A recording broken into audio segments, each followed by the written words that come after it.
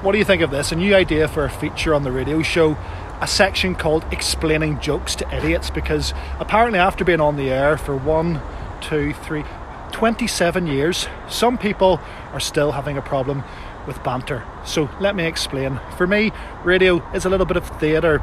It's a performance or a show. Sometimes we do wee jokes and satire, and on occasions I've even been known to be sarcastic.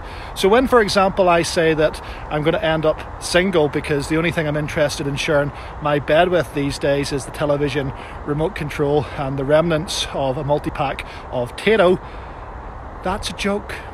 You don't need to start ringing my girlfriend asking what happened, chick, because it wasn't real.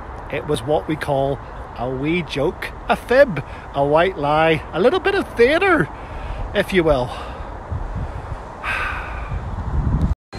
Also, you will know if I'm ever single again because, of course, you'll see my advertisement returning to the back of cubicle doors in bars across Belfast.